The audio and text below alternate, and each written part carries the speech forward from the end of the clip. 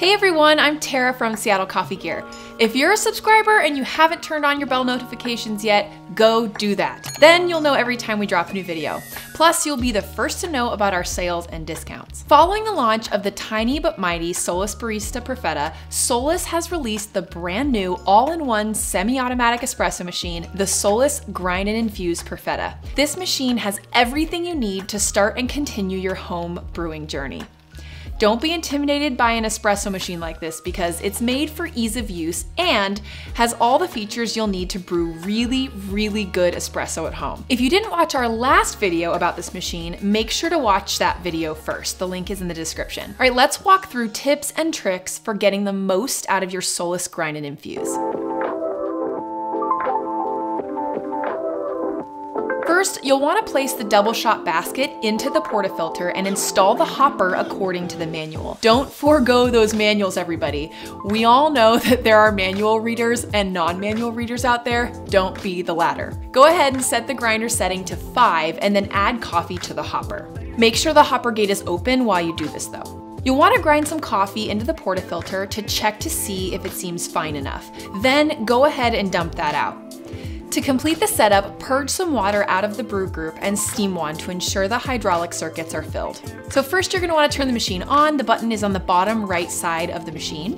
When the button is blinking, you can get started. Tap the shot button to run hot water through the portafilter to preheat. This is always good to do so you can set yourself up for success. But be sure to dry the portafilter before you start. Grind a few grams of coffee from the grinder to purge out any stale grind. This will allow you to use the freshness of the whole beans in your hopper. Then tamp the coffee. If you need help with your tamping, check out our tamping mistakes video.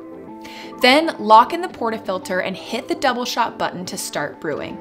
Watch the brew as it comes through your portafilter. Does the stream look consistent and does it flow evenly? If so, you're good to go. When the shot is done pulling, take your portafilter out, knock the puck into your bin, make sure that you have this ready. Clean the portafilter with rinsed water, either from your machine or your sink, and set the machine into steam mode. This will get you ready to steam your milk right away before your espresso cools. Once the light stops blinking, purge the condensation from the steam wand and then steam the milk. We have a ton of info on how to steam milk properly, so go check out our YouTube shorts. While the steam is not going to blow you away, it's more than capable of creating barista quality textured milk. Just be patient and learn how to steam your milk well. When finished, wipe the wand off, purge the milk from the wand by turning the steam on again, and then once clean, turn off the steam mode. Maybe you want to do some latte art. We have some videos soon dropping on our channel for that as well. A few pro tips. When adjusting the grind finer, always adjust while you're grinding your coffee to avoid damaging the grinder or causing a clog. If you find that you can't grind fine enough, the grind range can be adjusted when the hopper is removed and the burr assembly is taken out. To program a shot, press and hold the shot button for the entire duration of that shot, once the desired shot volume or mass has been reached. Then let go of the button, press the program button to save the setting, and note that the programmed shot volumes are not preserved when the machine is unplugged. Another pro tip, to set the brew temperature, tap the program button, press the single shot button, rotate the grind time knob to adjust the value up or down, and then press program again to save the setting. Seems complicated, but it's actually pretty easy.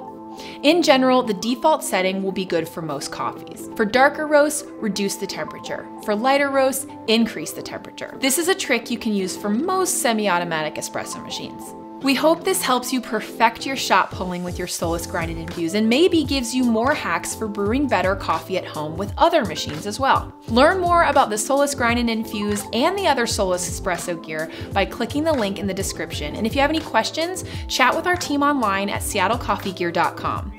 And for those who like a discount, which who are we kidding? We all love discounts. Go sign up for our email newsletter and get 10% off one item on our site. Exclusions do apply to that, so learn more in the description below. Enjoy brewing on this amazing machine, and we'll see you in the next video.